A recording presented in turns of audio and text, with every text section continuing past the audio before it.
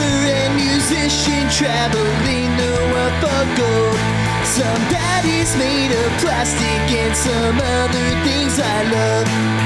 Won't you come along with me? There's no time for rejection.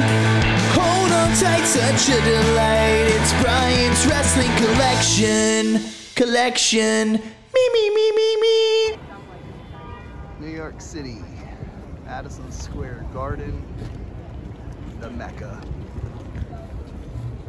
To be anybody, you gotta, anybody who's anybody has performed at the Garden. Which I guess in a sense makes me nobody because I haven't performed there, but my dad has. Garden's such a historic venue. We're gonna find the Manhattan Center next.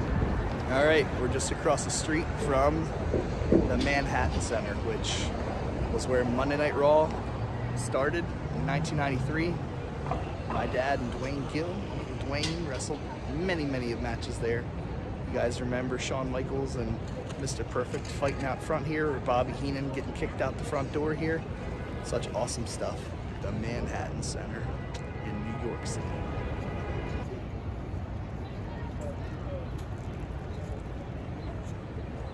Hey guys, what's up? It's Brian Hardy and welcome to another episode of Brian's Wrestling Collection. And today here on the show, we've got, well, I would say just one of the greatest mouthpieces in pro wrestling of all time.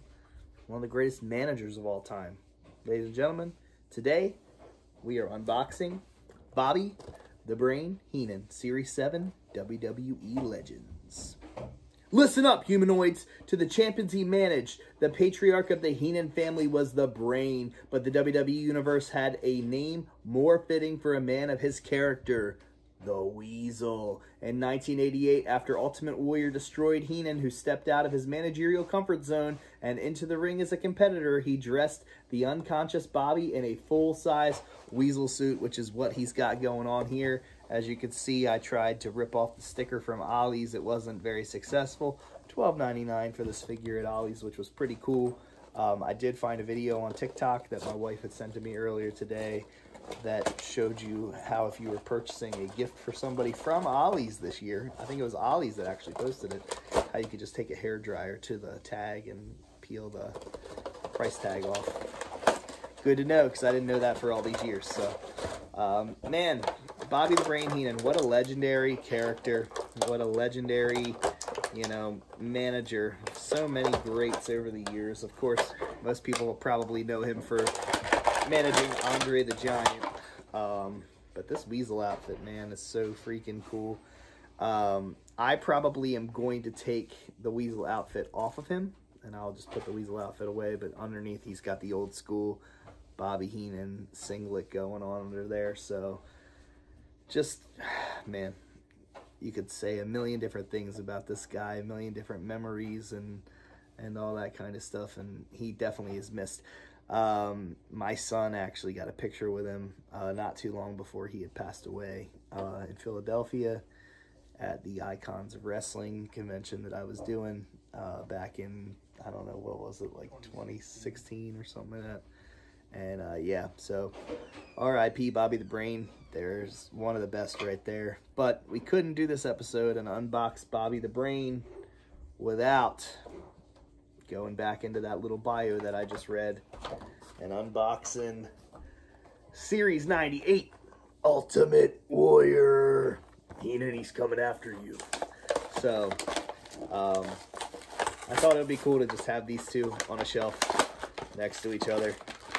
Maybe I'll end up putting the Weasel outfit in the Warrior's hands. But this is a cool figure that when I saw, could not pass it up. So yeah, so now we've got Heenan and Warrior right there. Boom. This should actually be the screen cap right here. Like, perfect.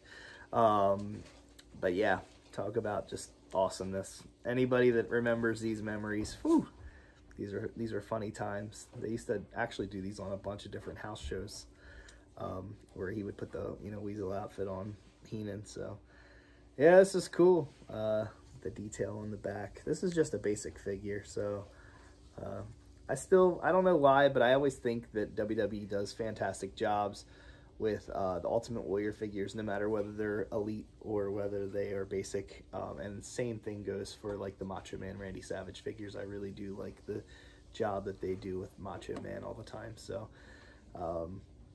I don't know, you like a certain you know, WWE gimmick character, whatever, you just don't care, you know, whether the figures are basic or whether they're elite. You just kind of like the different color schemes they got going on and stuff, and this is definitely the case here with this Warrior figure. So all right, guys, I think in the beginning of the video I just posted, you just see me in New York City this past weekend, walking around with my family and stuff, but I got to see Madison Square Garden for the second time in person.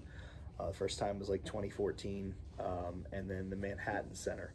So, and what historic buildings, you know, how awesome, and more importantly than that, just absolutely cool memories for my family. I mean, my dad was on the very first Monday Night Raw at the Manhattan Center. It was him and Gilbert as the Executioners against the Steiner brothers.